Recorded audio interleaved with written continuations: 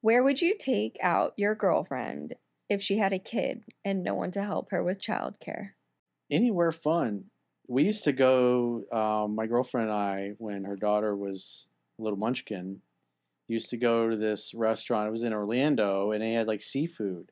And so they had like the crane game, and they had video games. I don't know, they had like 6 or 8 of them.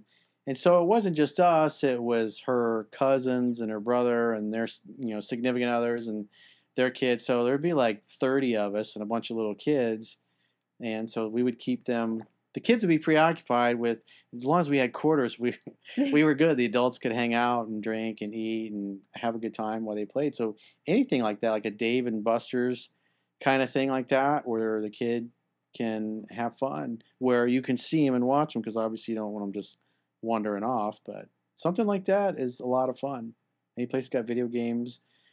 We would go to Chuck E. Cheese every now and then, but that place, some of those locations can be pretty ratchet and dodgy, and I've seen some big brawls break out in them, and it's like, Yeah. so anything like that it's fun. Disney, we used to go to Disney, SeaWorld. We had all the things up there, Busch Gardens, Universal Studios, Islands of Adventure. There was just endless thing. St. Augustine had Ripley's Believe It or Not, and a bunch of other things. Museums and stuff like that. Because then you wear the kid out, and then guess what happens when you go home? He's, and then you can and don't worry about waking the munchkins up. You got to think about these things as adults. You guys ain't never been a parent. You got to be strategic about it.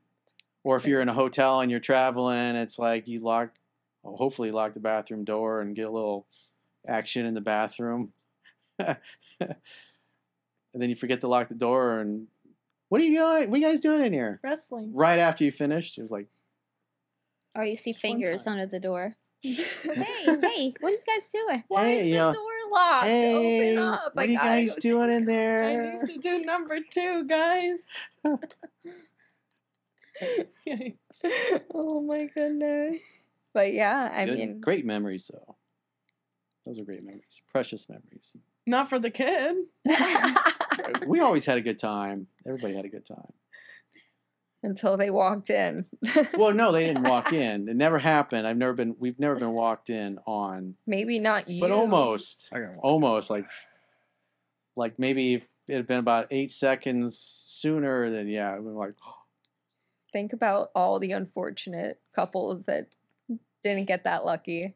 it happens.